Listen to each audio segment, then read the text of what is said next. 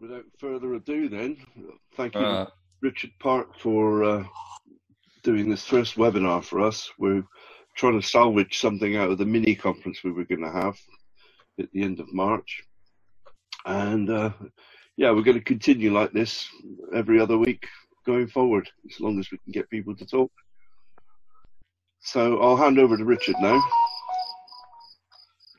all right. Hello, everyone. Good morning or good afternoon or whatever. This first one is something I ran as an evening session at Dialogue 19, but for technical reasons that video wasn't released, so I get to reuse the content, which is nice for me. But it also means that it's a nice, easy start to these, nothing too intense. So, I mean, if you do want to take notes, you can get pen and paper out. You can start by writing all of this down. No, not really. This talk is titled Molecular Dynamics in Dialogue APL, and that's another one of those big scary words that sounds complicated, but it's not really. Molecular dynamics is a set of sort of physics simulations where we want to model atomic and molecular systems using, most of the time, it's classical mechanics. So we're literally just solving Newton's equation, trying to find the accelerations on some atoms. There is quantum molecular dynamics, but that's far beyond the scope of this talk, which is a very surface, simple introduction before I show you the framework I've set up for sort of playing with these things in APL. So here you've got the sort of famous F equals ma version, and there's also this derivative of a potential version for a potential V, which is like the potential energy between two atoms, for example. This equation can be solved. Now, it's kind of straightforward if you've just got two atoms or something like that. You can analytically solve and get a closed form equation. But for anything more than that, we're basically dealing with a many-body problem.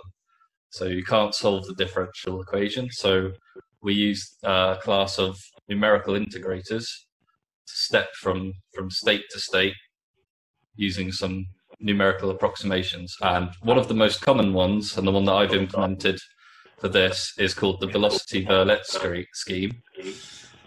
And this is fairly fast. It conserves energy for a closed system, which is something you definitely want in a physics simulation. It's also used by a lot of game engines, so for video games, but it's also used in molecular dynamics proper quite commonly. So, you know, big computationally intensive simulations of sort of atomic systems. I have talked about this before a couple of times. As I said, there was the Dialogue 19 user meeting talk, which this is basically the same content. There's also a webinar where I sort of step through some of the code, and it's also an open source project, somewhat unfortunately, because it's in a bit of a state, the project at the minute, but this is where you can go to find all of the code that I'll show you today. And so really so that's the introduction to molecular dynamics. We're just solving equations and we're going to simulate some atoms. In terms of using APL to do this, I found, Link was behaving quite nicely when I did this. All of my source code is in text files, which is fairly modern for APL. And so that's how I can integrate nicely with my GitHub project there. There's also obviously a fair amount of maths, translating mathematical formulae, which APL is pretty good at. Using arrays to represent the state, that I'm still in sort of, I think I want to revise the way I do this if I develop this further. And there's also a nice little neat use of operators that I'll show you as well. So like higher order functions to step through the simulation. So in terms of link and using text files, I like developing with text files, and it allows me to use GitHub, yada, yada. And this is just how we can load the project into the workspace in Dialog. But there's also the fact that in the sort of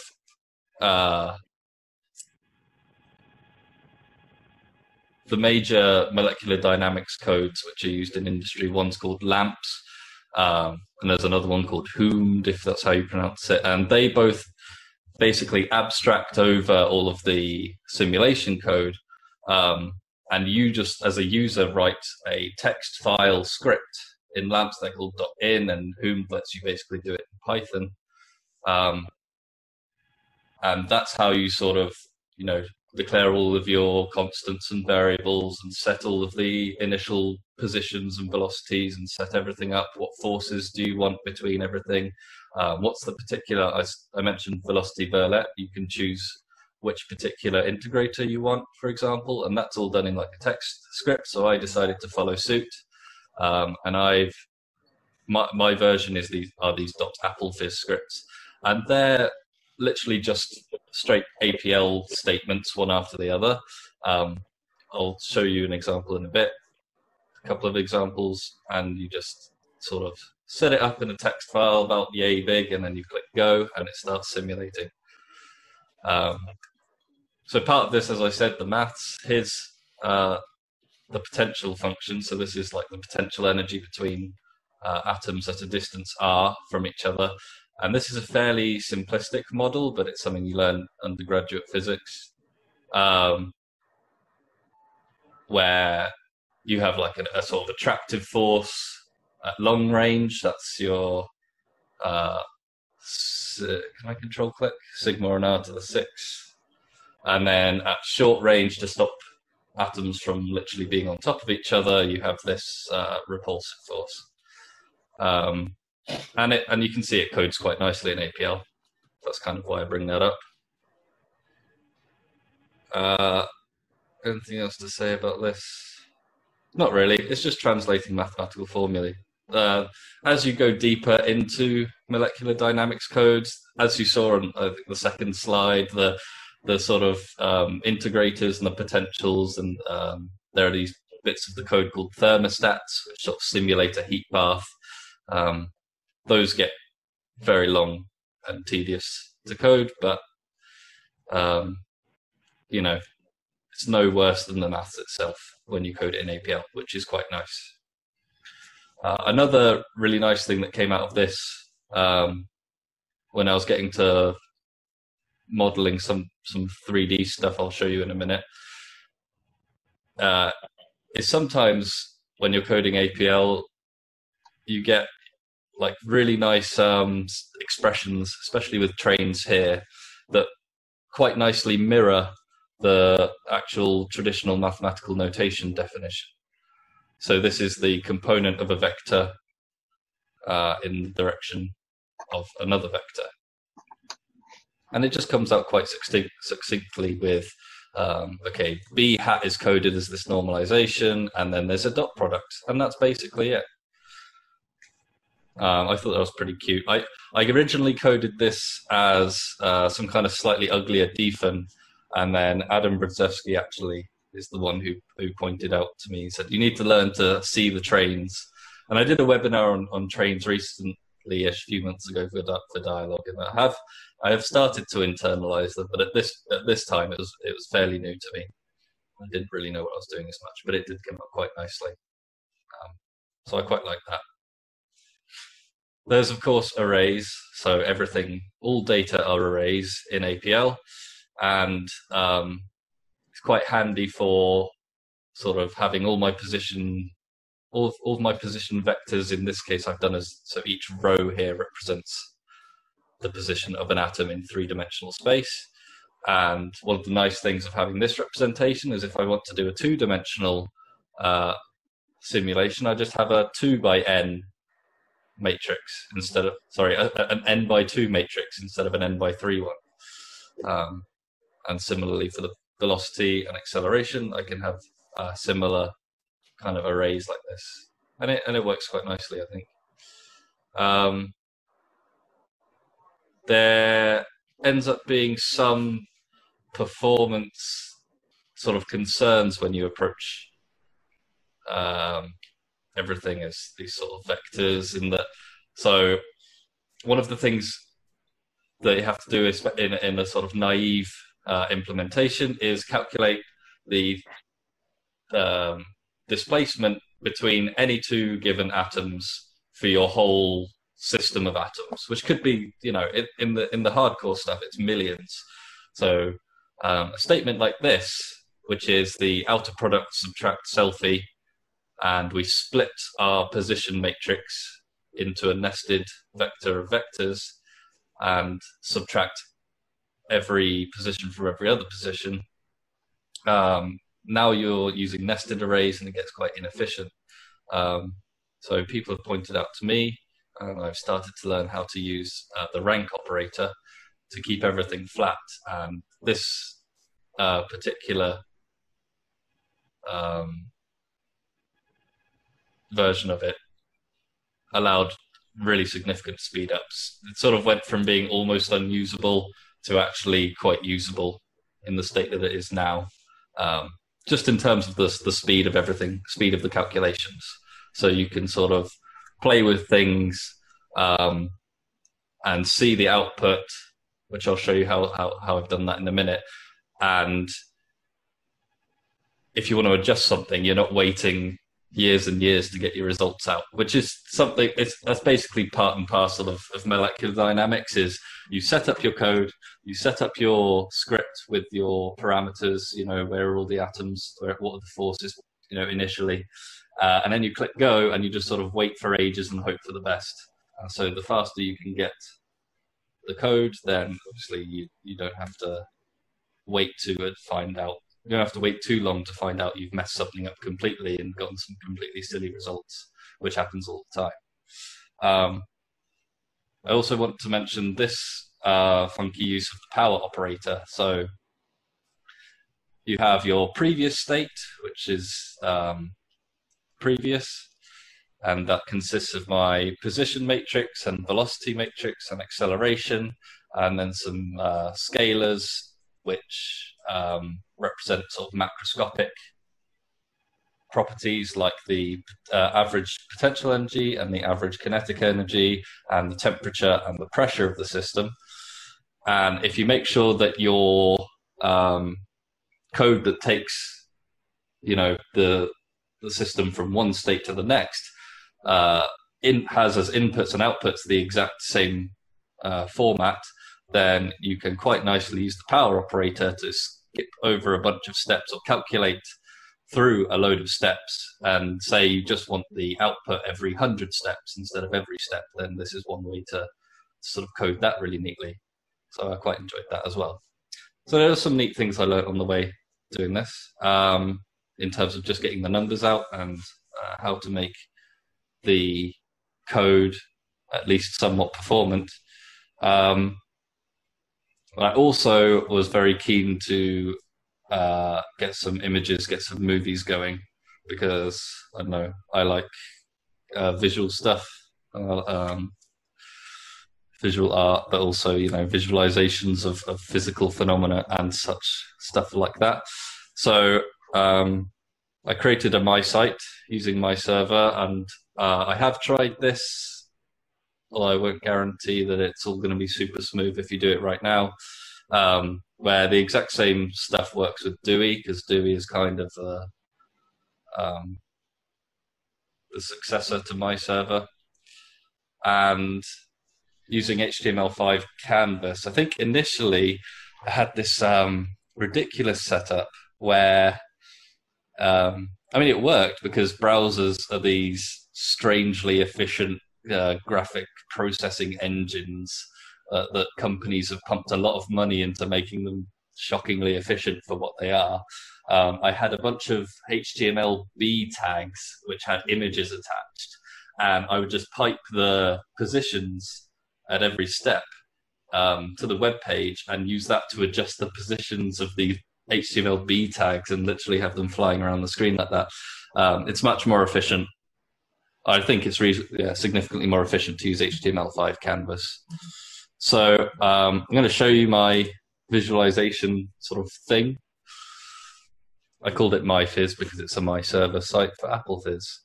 And it looks like this. Can everyone see that clearly enough? I hope so. It looks like this. So this is a text area that has my Apple Fizz script, and as you can see, it's just plain old APL, except I've obviously added a few abstractions in terms of how you would set up the simulation. Although, in principle, you can sort of code all the stuff directly in here, and especially because APL is so terse, it's not actually that terrible to do it. So if I click run the script, I've got some JavaScript stuff that handles all the visuals, including setting the size of this little window. So I could even change that because it takes it from the box size. I'm going to 30 by 40 here, and this is literally just saying, okay, periodic is I want periodic boundary conditions, and what that means is that if I have an atom, if it goes out one side of the box, it will reappear on the other side. So this is like the game of Snake, or the classic John Scholl's Game of Life APL example. We've got life on a torus here. So yeah, that's why that is that. Delta T is the time step. Fixed temp, as I mentioned thermostats very briefly earlier. They're basically simulating a heat bath, keeping the system at a constant temperature. Otherwise, everything goes wild. Also, that's how you sort of match your simulations to physical, real experiments, which will have some kind of heat bath setup or something like that. Create the atoms in random positions. I've got an optimized and an unoptimized version, which is basically like the nested outer product versus the rank 199 thing you saw before. And then my thermostat. Anyway, by now I should be able to start it. It looks pretty fun, right? At least I like it. There are some strange and unphysical effects. The way that these things glue together isn't actually super physical. You end up with these things that are called it's called the flying iceberg effect, and it's to do with the way that this very simplistic thermostat, numerical thermostat works. It's not actually a physical effect. I can show you things like if I turn the dump frequency down, and that's the sort of end steps in the power thing, the sort of statement with the power operator I showed earlier. So if I run the script there, you can see everything kind of in slow motion like this.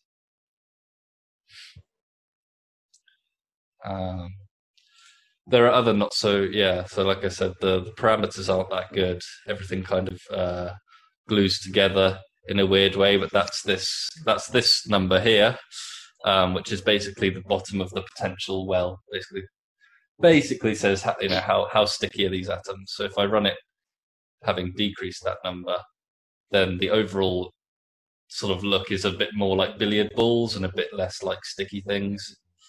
Anyway, so that's some things you can play around with, which is quite fun.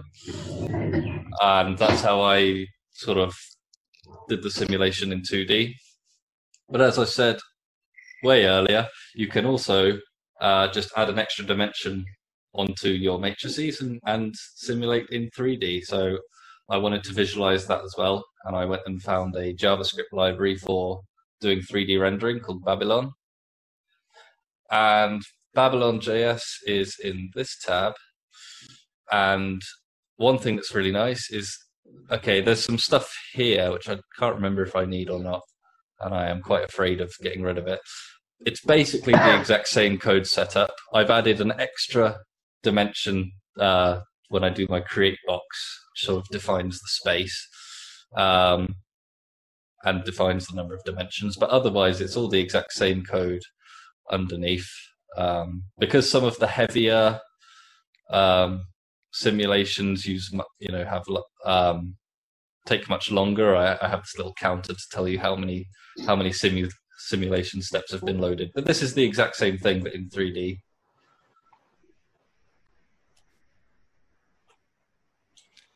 So that's quite fun.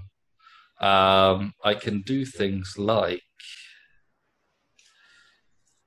if I tack on another atom, that works, and oops. I'm sort of winging this one a bit. I did try this a bit earlier, but I'm trying to remember the exact things I needed to do. So we want to make sure this is up here. Okay. N atoms is the new tally of the positions. Our groups can get an extra 1. And fixed groups is basically saying if it's a 0, then this group of atoms can move, and if it's a 1, then they can't move. And you can see it. Okay, and this is the way that the first way I tried to implement walls so that I could have like some kind of capsule to hold in my atoms. And in order to distinguish things, I implemented this little color changer. That's the real reason I wanted to show you this, because I have this first group of atoms, which is all the ones flying around, you can see, and then the second group just has 1 atom, and I can change the color of the balls, which is it's just fun, but also quite useful for visualization. So that's how I do stuff in 2D and 3D, and it all works basically the same. Now, for this bit, I think we're there. Yep. I'm now going to show some movies that I have pre-rendered because I wanted to show a particular physical effect so that I could have something really tangible and sort of familiar to show people. And for this bit, when I ran it in Elsinore Dialogue 19, I'm not saying that I did play some copyrighted music out loud to the audience, but if I had, then the YouTube link that's now in the chat would be the music that I had played, because it just gives a nice aesthetic. So I invite you now, if you want to, you can go ahead and play this while I play some movies and sort of talk about more simulations. So this is it. Here we go. And it's quite likely, I suppose, that there'll be adverts and such, so I can, right now at least, tell you about what I was going for when I did a bunch of these simulations. So what I showed you just now was the simple Leonard Jones molecular dynamics simulation with really simplistic the thermostat literally just has a multiplier for the velocities that keeps the temperature constant. And it's super simplistic, but also I did a few things to make the implementation faster so that I could do the stuff that you just saw where I sort of play around with the simulation bit and it all renders very quickly. But for the effect that I wanted to show at Dialogue 19,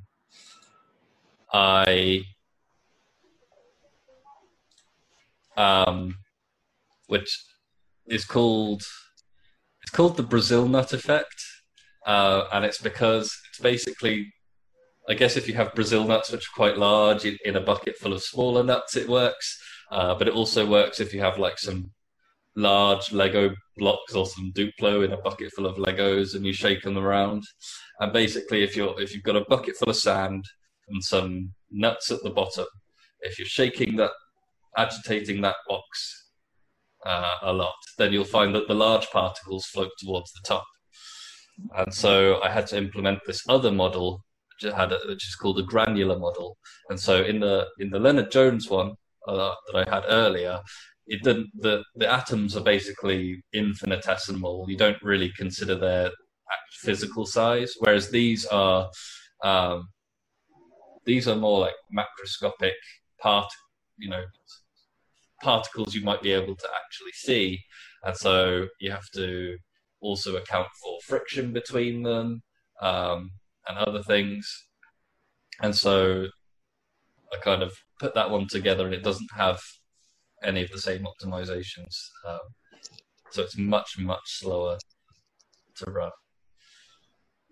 So the idea here is I've got five infinite idealized planes as my walls, and they're represented by these sort of green planes. They're even for the sake of being able to see it, I've cut them off. But in terms of their effect, they're modeled as being infinite planes. So there's just a kind of tube here, and the bottom has got like a sine function moving it up and down, and that's what's sort of throwing all of the balls up and down.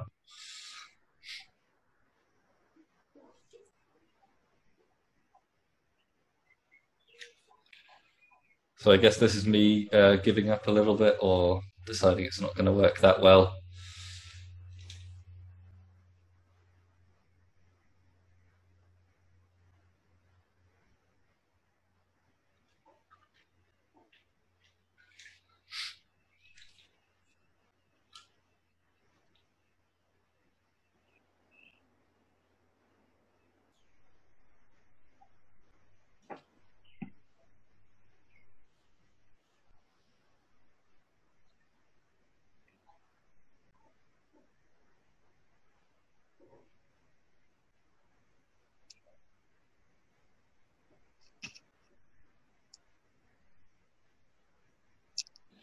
I haven't looked that deeply into it, but some of the research around this is quite interesting because people have gone as far as calculating the force networks between all of these things to try and sort of pin down exactly why the large things float. Well, they don't float, but get sifted towards the top. I think I saw one paper that claimed that. So they had in their simulation, they had a friction that was toggleable. You could turn the friction on and off. And they have a couple of videos there that sort of show that if the friction is off, then you don't get this effect. Everything sort of stays, even though it's bouncing up and down, everything stays where it belongs, or where it started. And if you turn the friction on, then you get this effect.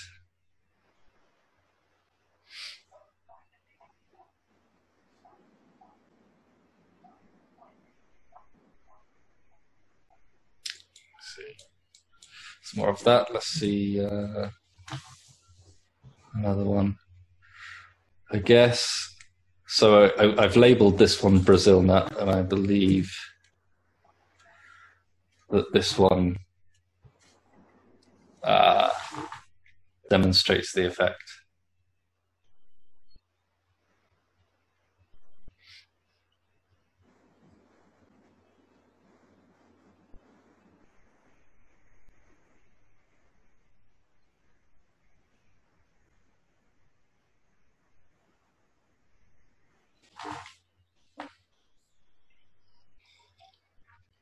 Look at that, he made it. All the way to the top. Incredible. One more time for the people at the back.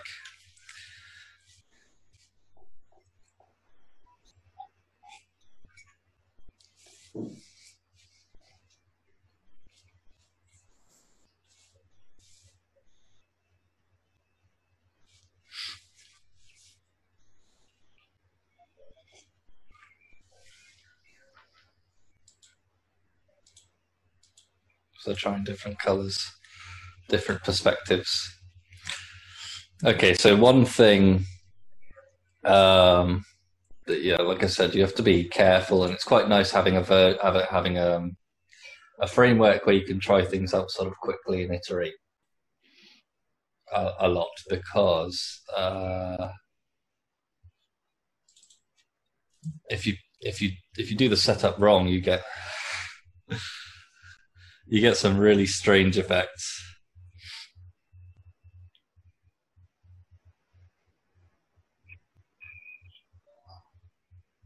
So, so, so I don't know what I can't explain this. Um, it's crazy, huh?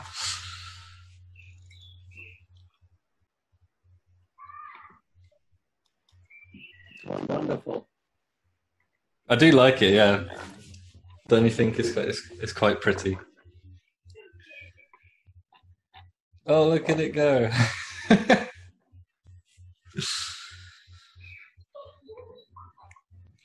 I like that one.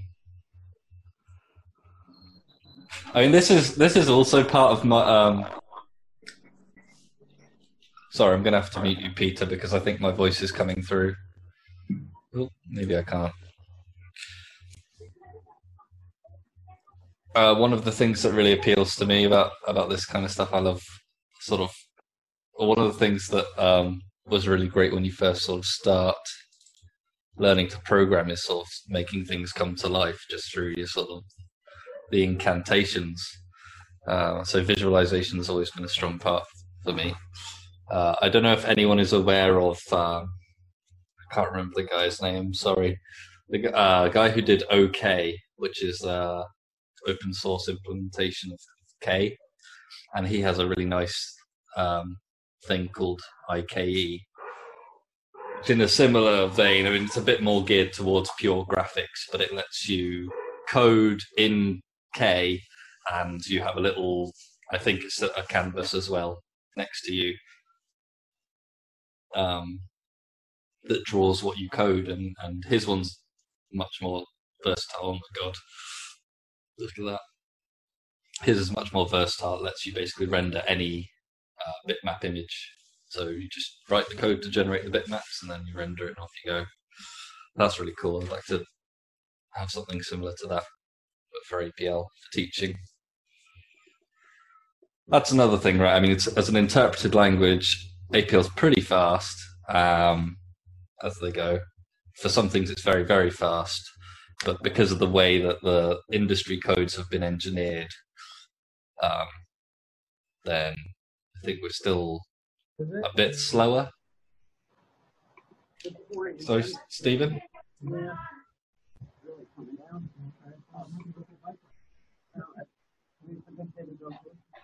I can't quite hear you if you're trying to ask something.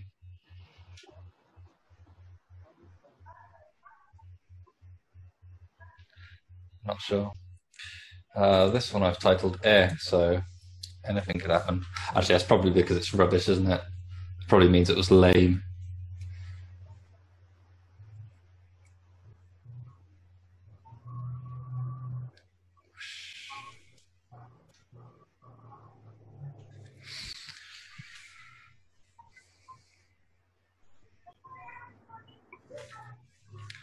Sorry, yes, this part of the webinar is just you watch me play with my balls for a bit. I'm sorry about that. Thank you, though.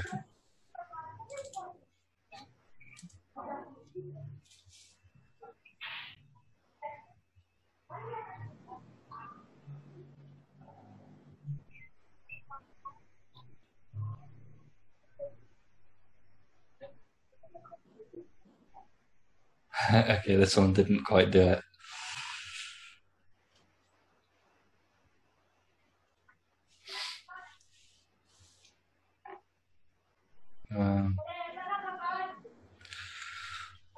So it's been about 35 minutes since I started yammering on now, so I think I'll kind of wrap up the talky bit, and you can have a conversation if you want. In terms of, so I'd say I haven't really touched this since the last, since I was getting everything ready for showing it in Elsinore, and I kind of hacked together those last examples, which is why they're, like I said, they're significantly slower than the ones I've tuned a bit more. So there is still the exact same amount of work to be done on this project if I want to sort of clean it up and make it more ready for consumers. Yeah, the GitHub repository is a bit of a mess. It's not well documented or anything like that. So when I get some time, whenever that may be, I'll clean up this mess. In terms of speed, obviously this is the domain of high performance code. yeah, Tony. I think when I did that, it was way smoother in Elsinore, but I was also slightly more drunk, so maybe that's something to do with it. Or maybe I'm funnier then. Yeah, so this is sort of a domain of really high performance code on high performance computers, and even the parallelization of it involves sort of doing message passing between different cores and stuff.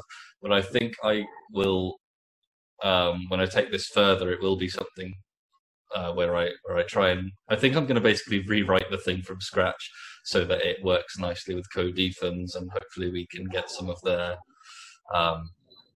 most intensive bits running compiled and or on a GPU.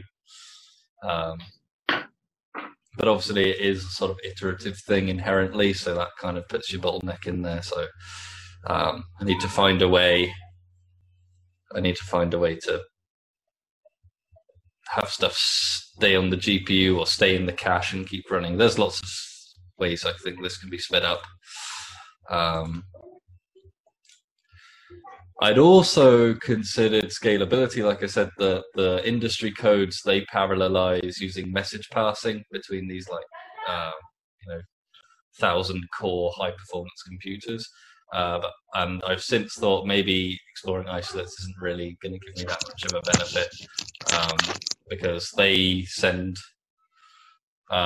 messages through TCP to parallel workspaces, and I think that's just going to be too costly in the end. But it's something that could be done. The way that you do, this was asked when I gave it before, the way you do parallelization, because it is obviously a stateful sort of simulation paradigm, is you break up your volume of stuff into these chunks, into these little boxes, and you sort of give each box to a different processor, where the atoms within a box will ignore all the other ones except for the atoms on the kind of border, on the boundary.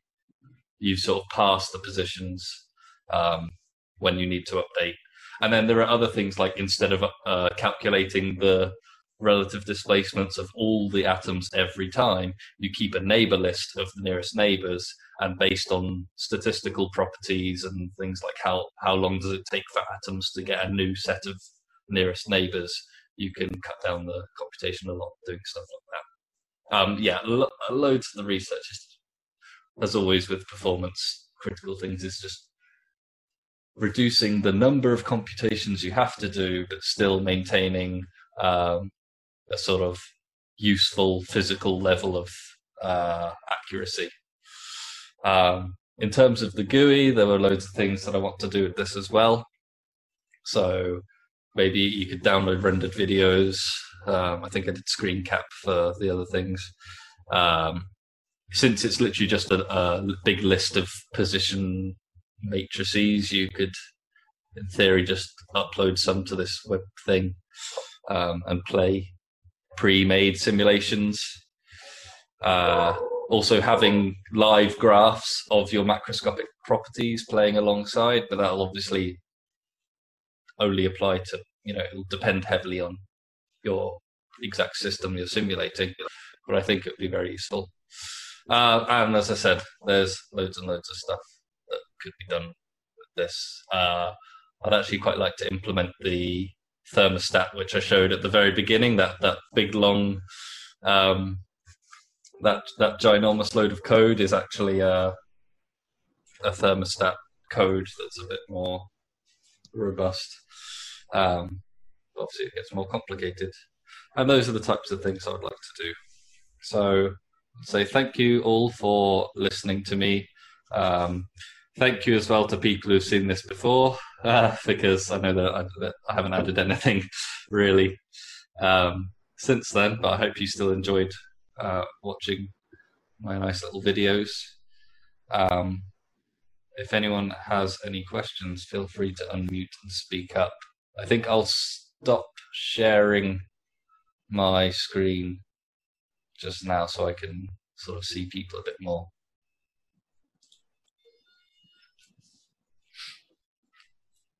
So yeah, thanks very much. If anyone doesn't have any questions, then in a couple of minutes, when that opportunity is up, then I guess I'll give it to Jake to wrap up, if you'd like to.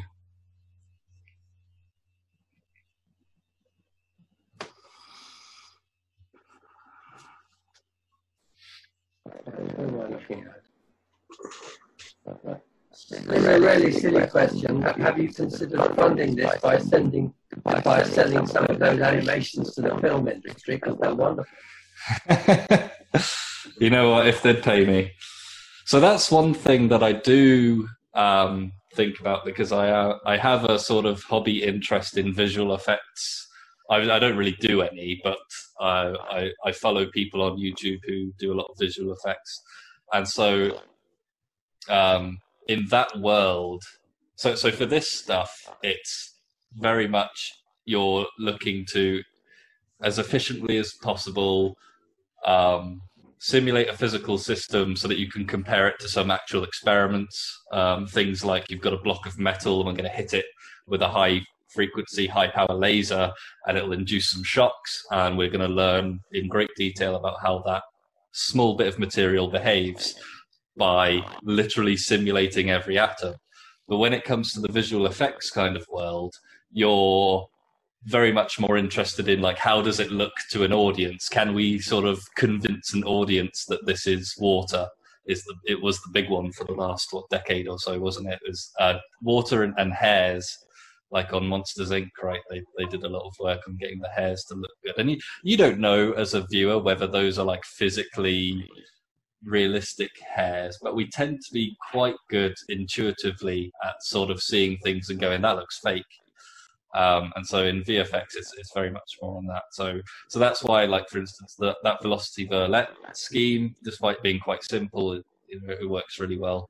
And it's used a lot in those types of things, game engines and the rendering engines and in movies, CGI movies and stuff like that.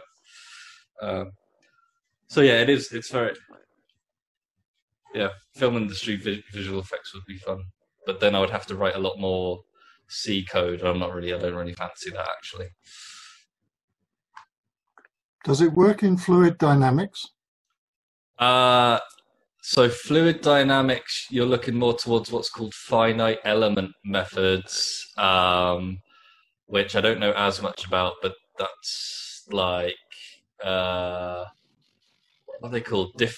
Finite difference and finite element methods, and it's in a similar regime of things, but your equations are basically slightly different. Like, if you wanted to simulate a fluid using this, I think it's just going to get too computationally intensive to be kind of worthwhile.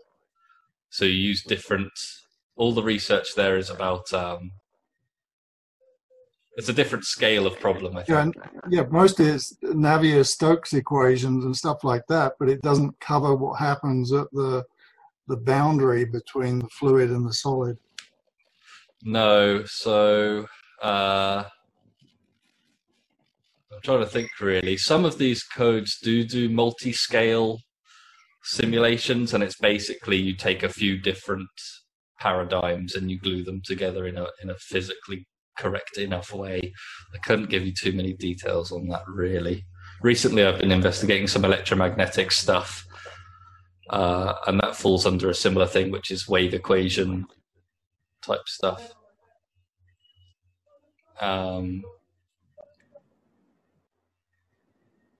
Those do overlap. So there are some solid material finite element codes when you're investigating like the stress on an aircraft, or you're doing wind and wind tunnel stuff as well, right? Yeah. So they will do fluid dynamics and combine that with some solid finite element stuff. So this exact project as it exists now will not really do good fluid dynamics, but it's the same principles kind of apply. All right. Thank you. Okay, cool. I think we're done with the questions, yeah? Thank you very much, Richard. That was a great way of kicking this off. Okay, well, thank you, everybody. Cheers. Thank you. Thank you, Ray. All right. So long.